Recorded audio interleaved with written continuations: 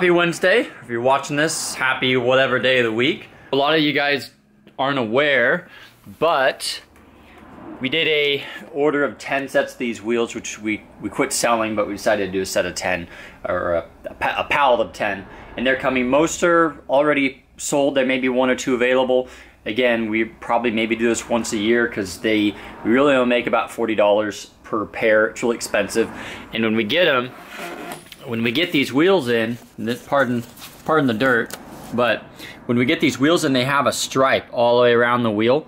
So we have to take a heat gun and peel every single one off and clean them up, of course. So 40 bucks for, you know, and it's probably half an hour's worth of work to 45 minutes worth of work per wheel, and then packing everything. It's honestly, it's not worth it.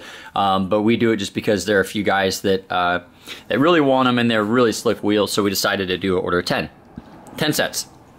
What we're going to go over today, since everybody's asking us, and we don't have the time in this project to go over everybody's individual setup, because some guys want to run stock legs, some guys want to run NCY legs, and everybody's setup's going to be different. So what we're going to go over is kind of the common scenarios, what the differences are between these wheels and your stock pre-bug wheels. We're going to talk about the stems that are on these bikes and the differences on the stems. In case you didn't know, these bikes came with two different style stems. They came with two different style legs that had different spacing for the calipers. They came with two different style rotors. So it gets really hairy and it gets really confusing. So this is an opportunity to kind of break this all down. We don't do big brake kits for pre-bugs anymore because it got to be so much work and it's so convoluted, where we may sell 2 kits a year, but when we sell a kit, it may be 2 hours worth of work back and forth in emails to try to get the customer, find out what they have, what they're going for, and all that. It's totally not worth it on these bikes. That's why I just go to the whole setup with the NCY myself. You're getting brand new forks, you're getting brand new brakes, and all brand new components. Not everybody wants to do that, and that's what we're going to go over today. But anyways, this is my setup, and we'll get it up on the lift and kind of break it down for you.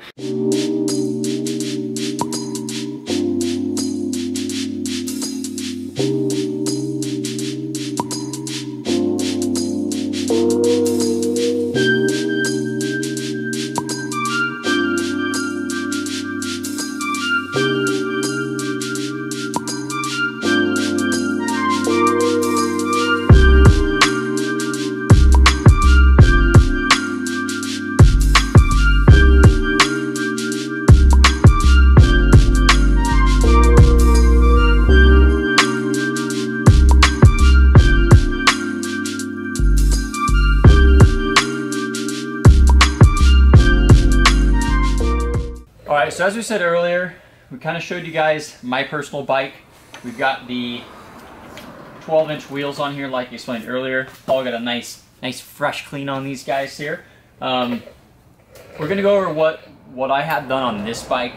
My bike from the factory came with the 26mm forks, and there's 2 different sizes of forks on these bikes. 2 different sizes of forks come on these bikes, and 2 different stems, because obviously they have to match the forks. I had a 26mm stem on this bike. So what I have here, these leg shims here are going to slide up into your tree, and they're going to allow the NCY fork to fit inside your tree. These work for bug eye as well. This is what I run on my bike to accept the NCY legs. Everything from there on down, other than the wheel, is basically Honda Dio, Honda Ruckus style stuff. So I've got the NCY low-down forks on mine. If you guys run the standard height, they are a little bit taller. Depends on what you want. I've done tons and tons of wheelies on these things. I've come down hard. I've jumped stuff with them. I've never had them leak, never had any issues. They've been really, really solid forks. So if you decide to go this route, you decide to do these forks, I would suggest just doing the whole entire thing at once with fresh stuff. It's all going to work right. It's all going to fit good, and you get all new components because you're dealing with forks that are old. So on the pre-bugs, they came with 2 different style triple trees. You got a 26mm triple tree, and that's this diameter right here, and the inside diameter of your tree. And you also got a 30mm triple tree. So depending on what size tree you have on your bike, you need to measure to see what's going to work. If you have the 26mm tree, these forks will slide right into your bike, and you don't need any adapters. If you have the 30mm tree, which is this guy, if you have the 30mm tree and you have the wider legs, our drop-in legs will bolt right in. that's where these guys come in. I run the 30 millimeter tree with the 26 millimeter forks, and that's where these guys come in play. Again, this is not what you have to do. This is not what's required. But if you want the best, nice stuff, you want all fresh and new, this is what you're gonna do. So now you have the information to find out what triple tree you have. If you have the 26 triple tree, you can run NCYs, they bolt right in. If you have the larger 30, you need to get the adapters to run the NCY legs. These legs we sell also will bolt right into a 30, and these are basically an OEM, direct replacement fork as well. One thing I want to explain on these forks, the 30 millimeter, when I say 30 millimeter, that's this diameter here, the spacing this direction is different between the 26 and 30. So that's why we don't do the big brake kits anymore, because there's too many variations on the spacing and the different rotors. I believe on the pre-bugs there was a 4-bolt, a 3-bolt, and there may have been possibly 2 3-bolts, I'm not sure. But there's 2, if not 3 different style rotors on the pre-bug. So let's continue going over this setup here. What I have, Paul, come on in. What I have on this side, we run our Scooter Swap Shop billet spacers, or billet sliders, not required by any means, but they're great. And then what we do is, we've got a, so this is all 12 millimeter NCY forks. You take this spacer here, these are our 12 millimeter Scooter Swap Shop spacers, which can be cut to size, this guy here. So it's a billet spacer. If you call us ahead of time, we can actually cut this to the exact size that you want, but you need to get your wheels centered and measure up to tell us what you need. But one spacer is enough to do one side and then the other as well. This is going to be required, at least one is going to be required, because if you're cutting it with your mom's hacksaw and you're grinding it down on concrete, you're probably going to need to do this a couple times. So do it once, do it right, make sure it's straight and true. But this is what's going to center your wheel up in between your forks. So whether you have your stock forks or whether you have your NCYs, or whatever you're running, your Alibaba forks, well, they're probably going to break anyways, so you don't need to do it perfect. But this is what's going to center up your wheel. Let's go ahead and take a look at the other side, Paul. So just get in here. So what I have on this bike is I have the NCY. This is a DO style rotor. Your rotor on your 3-bolt pre-bug will not fit on these wheels. I have an NCY DO style rotor. This is available in a 190, a 200, 220. They're available in a few different sizes. I run the 220 on my bike. This is a standard Frando style caliper that you'd see on a Ruckus or whatnot. As you can see, I've got lots of room here, which is really nice. You can take this caliper off without, a lot of times you have to unbolt the wheel, unbolt the rotor to get the caliper off. There's tons of room on this guy, which is really nice. So this is standard Frando style caliper, and then this is the caliper adapter for that. These forks are nice because these forks are going to allow you to run basically any brake setup, any Ruckus brake setup, Brembo. You can run Adeline stuff, you can run NCY, anything. So that's why this is really nice. It's really universal. I've got a spacer on this side as well to center the wheel up. And then I've got my NCY rotor bolts, and of course all the stuff we sell, of course. But this is my setup. It works extremely well. It brakes really good. Never had any issues with it. It has nice dampening, comes down good from wheelies, and handles great. So if you want to do the best stuff and you want to go new and fresh, this is kind of what I would suggest. Obviously, you don't have to do this exact setup. You go with a 200 and a 200 rotor. You can change your color up. Obviously, we've got different colors. You've got different color calipers, rotors, and then adapter, of course, it's going to be this guy here. You need to make sure if you're running a 200 millimeter rotor or a 220, this adapter has to match this rotor and the caliper. So if you run the NCY, which is what I would suggest for most people, this NCY is going to go with the NCY 220 caliper adapter. So these three all need to fit together. They need to be the proper products to go together. As you can see, this caliper is not going to bolt to this adapter. That's why you need the specific NCY adapter to make this caliper work with this fork. Also, not required, we have the NCY 12 millimeter axle as well. Just make sure if you're using an axle from something else, make sure that it's long enough, make sure you have enough threads, make sure it fits good. So this is my setup. You guys kind of have an idea of what's required, the pros and cons. It's expensive, but again, you're getting all new products, you're getting all new good products, and you have the options for gold, blue, red, yellow, whatever. I mean, you could have unicorns cut into your rotor. There's tons and tons of options for these wheels in this fork setup.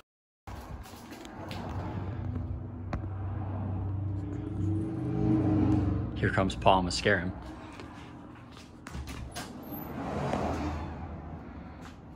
Paul! Woo! What you got there, Paul? Saran wrap. Woo! 2 rolls? You gonna get all saran wrappy with it? Yeah. All right. Wrap Carter. You gonna wrap Carter? Yeah.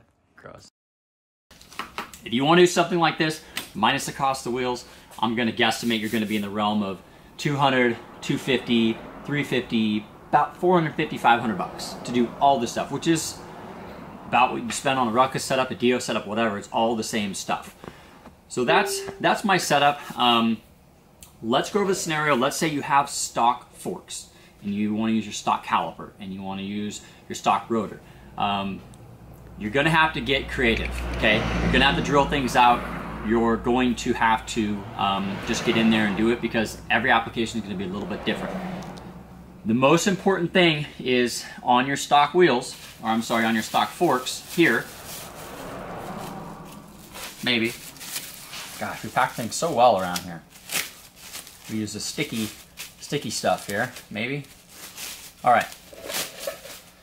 So on your stock forks, this hole here for your axle is 10 millimeter.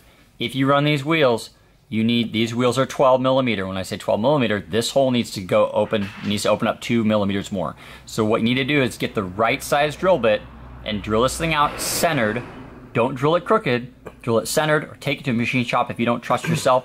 You want to get a, what I would do is take your axle in and measure exactly what you have, and then you want to get a drill bit just a hair bigger, but do your research and don't drill it too big, but you can drill this out to a 12 millimeter, that way your axle slides through. Once you've drilled out your forks, and again, this is if you want to run these forks, you just want to put in fresh forks. These are a good option for you. You still have to drill them out. If you want to do these on your bike when you're buying the wheels, I don't mind drilling them out for you guys. Just ask, message us beforehand. So if you want to use your stock forks, you guys can do that. You need to drill them out. Now, depending on the forks that you have, because the distance is going to be different on your rotor, what you need to do is take your stock rotor. You need to measure your stock rotor, find out the millimeter that it is, and then you need to find a rotor that fits a Honda Dio that's going to be the same millimeter. If you can do that, if you can find that rotor that fits, that's the same size as your stock pre-bug, then you know that this diameter is going to be right. So center your wheel up, get your axle in first, drill out your forks, get it centered, and then you're going to put your rotor on, but your rotor may need to go this way or this way, one way or another, depending on the offset, because the offset's going to be different on this wheel than the other one. So what you may have to do on these bolts is you may have to cut some spacers. And again, if you do that, I would honestly probably stack washers if you don't want to spend the money and have some spacers cut and made. Again, this is something we can do for you guys if you know your measurement beforehand. We're not going to be able to give you this number because we don't know what you're running. We can do this if you let us know. We can cut you spacers for these, but you need to give us the exact millimeter thickness between this rotor and this wheel to get, you want this rotor centered inside this caliper. So a couple things you're working with here. It's really easy to center the wheel up because you just cut your spacers to match. Once you get your rotor on and you know the rotor's the same size as your factory rotor, it's Honda Dio, all you've got to do is center it up this way, bolt everything together, and you're golden. There's two or three, I can't recall, style pre-bug rotors. I know there's two for a fact. One has a 4-bolt, one has a 3. Hey Carter, do they make 2 different style 3-bolt rotors for pre-bugs? Or was it just 2 different styles? There's a 2 and you can zoom in on him. No, there's 2 different styles of forks. 2 different styles of 4s and then 1 3. 2 different styles of forks, because remember there's the one that offsets it higher and the one that offsets it lower. But what about the rotors? I think the rotors are either 3 or 4. They're the same on. Okay. All the 3s are the smaller one, and all the 4s are, I think they're like 190 or something like that. Okay, so if you had the 4, 190 is a standard Dio size. So you could run a 190 Dio rotor. But they make them in 4? No, but it would bolt on this wheel. Oh, sure. 3. Yeah, totally. Okay. As far as clearance and everything. Yeah. Yeah. Okay, so Carter, it gets really confusing, and that's why we don't really sell those big brake kits anymore, because I think, there's 3 different disc forks, there's the 4-bolt one. Well, I think we determined there's 2 disc forks. Well, there's 3 because remember there's the skinny tube and the big tube, but then on one of them there's also the one that offsets higher and lower on 2 of those. So there's actually 3 different forks. All right. That's why we're not doing individual. I sold 8 sets of these, and I'm getting 8 emails or 8 messages from 8 different people saying, I want this, I want that. And I'm like, I gotta make a video to explain it because you just have to start getting in here and you just have to do it. If you're not willing to take measurements and do spacers and whatever, this is not the option for you because it's going to be a little bit of work. That's why I like doing the NCY stuff, because once you get them in, they all bolt together and it just works. It'd be cool to have those kits. NCY, the correct spacer for one of them, NCY didn't even know what it was. Remember what Adam was saying? And we got it and we're like, what is this And thing? he's like, oh, I didn't even know where those came from. I thought I just sent those to you for this bike or whatever. So, yeah, not worth it. Not fun. Okay. Okay, so as Carter said, if your wheel if you have the factory 4-bolt, what you can do, again, is verify the measurement, because I believe 190 is a stock DO size rotor. So if yours is a 190, you need to get an OEM. I think they're just OEM from the factory. Honda DO rotors 180 or 190. So it's a 3-bolt. Again, this bolt pattern here is Honda DO. So if you run this wheel, you can buy a 190 millimeter Honda DO rotor and run it on your stock setup. You're still gonna have to space it one way or another to get it centered inside your caliper. So that's if you want to run your stock forks, stock caliper and whatnot. If you're trying to run your stock forks and you want to do some, if you want to do your stock forks and you want to run a big brake kit 220, I don't even think there's really a good option for spacers, to be honest. There is if you have the one offset, but it's how are you going to tell exactly how you tell what offset you have? Exactly. And then since you can NCY doesn't really. Since the adapter is not made for, obviously, pre-bug. It's made for a different bike, like a Taiwanese bike, and they don't even know which ones they get anymore. So the ones we order, it's a crapshoot whether you get I think we got one, didn't even have part numbers on it. Exactly, yeah, it was blank, so. So, there you have it. Carter explained it in another way as well. If you're going to do this on your stock forks, I would suggest probably just leaving your brakes stock or plan on keeping them stock. Versus trying to do a big brake kit, big caliper, all that stuff. You could try that, but we're not going to ship parts back and forth. We did that once before, and I think we shipped things back, $200 worth of free parts back and forth to get it to work right. I think eventually did, but we're not doing that anymore. So this is our advice for putting this together, just because it's so time consuming. We make like $40 a set of wheels. And we spend probably half an hour peeling the red tape off and packing them. So we just honestly don't have the time to invest 2-3 hours into each wheel set trying to figure this out. So hopefully this helps. If you guys have questions in the YouTube comments or down below, post up. I'll just go ahead and answer some of those questions. No, they don't fit Spree. They don't fit your Tao Tao. Well, they may fit your Tao Tao. You can make anything fit everything. Anything fit anything if you have enough money and you have the fabrication capabilities. These do not fit Bug Eye. We do have Bug Eye wheels, which is 02 to 11, but these do not fit Bug Eye. They do not fit Jog. They do not fit Vino. These are specific for pre-bug. You guys kind of have an idea on the front. This is the, if you like new wheelies, this is the wheelie headlight, which actually they don't make anymore, Trail Tech, which is a bummer because these are great lights. But when you're vertical, this thing shines on the ground so you can see where you're going. And also, in case you run into rodents or mice, or you want to dodge like a turtle or a squirrel or something. So frogs? Frogs? I don't care about frogs. Paul cares about frogs. You like frogs, don't you? Yeah. Yeah. That's all right. So let's come around this way. Follow me, Paul. This video is not brought to you by Dutch Brothers. Could be. Dutch Bros. This is what's giving me my energy right now. So come around the back side here. The rear wheel is 100% bolt on. And the way you change your wheel is you take your exhaust off, you take the nut off, and you pull the wheel off. That's all that you have to do. Might have to loosen the brakes too. Oh yes, well, potentially have to loosen the brakes. But again, if you're going to struggle with taking your back wheel off, they're probably not for you. It's not the wheel option for you. And if you get in here too, you guys can see this is the Plini torsion arm. It doesn't, the wheel isn't affected, nothing rubs. People say all the time, oh, you can't run different pipes on torsion arms. Well, now you see it. Yasuni, torsion arm, bolts right up, a couple of adjustments to the bracket.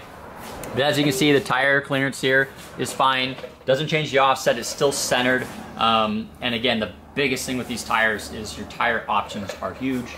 We showed you guys the blocky blocky tires over here if you want to run those.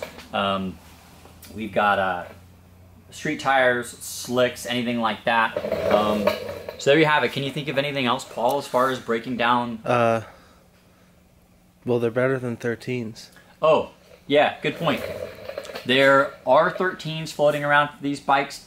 They're really heavy. You can use them. They're really heavy. It looks like a donk, which if you're into donks, that's cool. They're super wide, too. They're super wide. It looks really bad. It's really heavy. I ran... Not good for wheelies. Not good for wheelies. I ran heavy wheels on one of my bikes, and it was this weird, almost like ghost ride effect, where you could feel the weight of the wheel. So lighter wheels are obviously going to be, they're going to be better. They're going to ride better. It's less unsprung weight. Tire options. Tire options, yes. 13 is terrible for tire options. You really don't have many options. Yeah, very, very slim. So if you're gonna run wheels, I would suggest running the 12s. So make 12s for everything. Yeah, they make 12s for everything. It's the most common tire size. So it's Grom size. Yeah, Grom size. So anything Grom runs, you guys can run as well. Really nice tires, tons of options. Typically the tires aren't really any more expensive, but you know, you have different tires, different profiles, slicks, whatever. So hopefully it gives you guys some insight on kind of what this is, what they fit, what it is, what they fit, and what's required. So stock forks, we're not going to help you, I hate to say it, but we're not going to help you go through the entire process of doing this as a purpose of this video, because it just takes way, way, way too much time. That's why we don't do it anymore. Stock forks, you're going to get creative. You're going to need a drill bit. Any way you slice it with these wheels, people are going to want refunds now after seeing this video on the wheels.